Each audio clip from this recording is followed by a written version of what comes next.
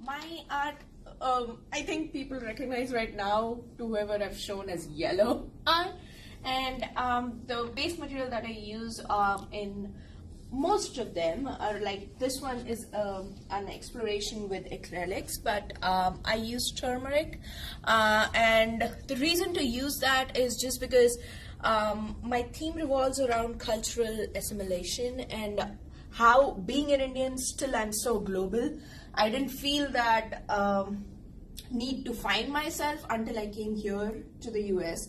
So trying to find my roots, and I think turmeric just reminds me of where I'm from. And I never do a lot of those traditional Indian art, but then I try to have the presence or the essence of my culture using turmeric. The color yellow is also very interesting to me in terms of how it represents both happiness and sickness.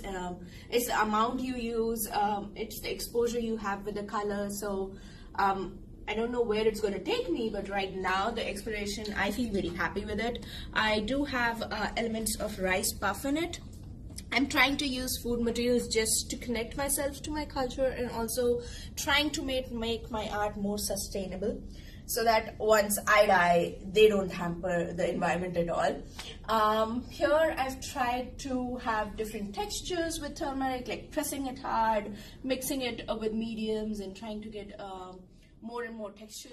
The performance that we did during the show was called Yagya, and that was more about how life is, and we feel that we are alone, but we just need to keep going along with it, and be our any kind of flaw or any kind of obstacle that comes within us, we shouldn't really think of how small we are. Like here, Angelo was my collaborator, and he really did a fantastic job in showing the emotion with respect to his moments.